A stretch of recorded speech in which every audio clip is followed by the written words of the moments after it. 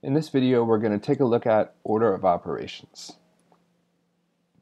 So let's say we have this expression 7 plus 4 times 3. Well, in math, we always want to all arrive at the same answer, right? We need this to have one answer. So you might think, well, 7 plus 4 is 11, and then we multiply 3 and we get 33. However, if you're familiar with order of operations, you know that that is incorrect because you need to multiply before you add. And that's just a convention that we've all agreed on so that we all get to the same answer in math. In other words, the order of operations ensures that we all arrive at the same destination by ordering us what to do next.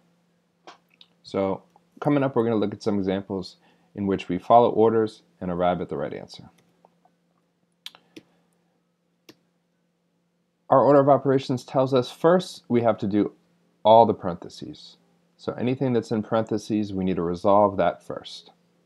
Next, we're going to take care of any exponents or roots, square roots, cube roots, etc.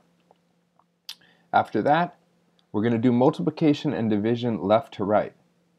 And we'll look at the next slide how multiplication and division have equal priority. So whichever comes first when you read the sentence left to right, that's what you do. Same thing with addition and subtraction. And the famous mnemonic device is, please excuse my dear Aunt Sally.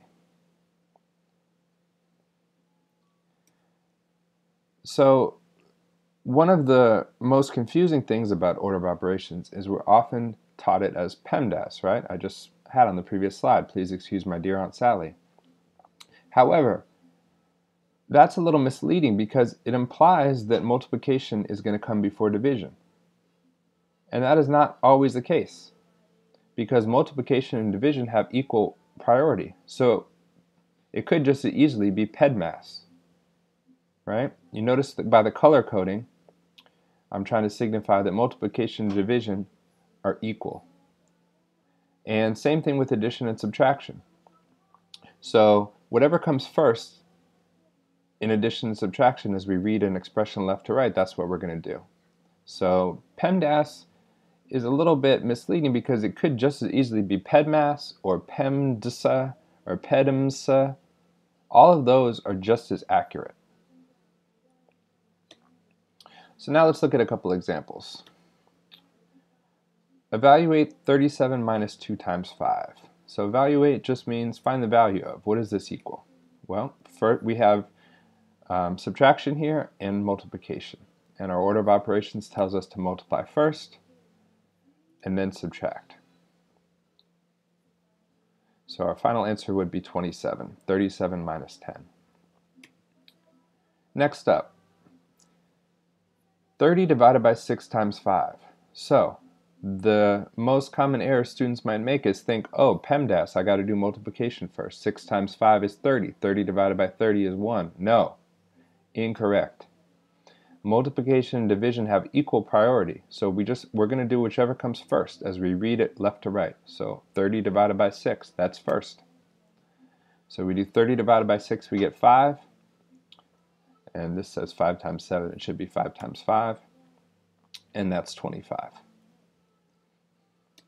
My bad.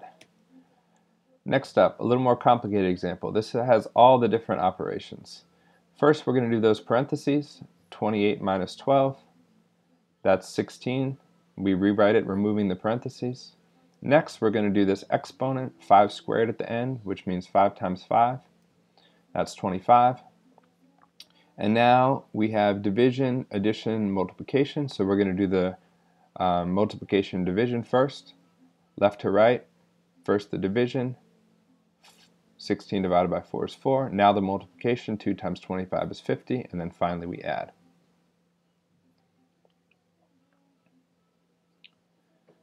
For this next one, if you want, you could pause the video right here, copy this down, and try to solve it on your own. I'm just going to quickly go through the steps so you can see the final answer.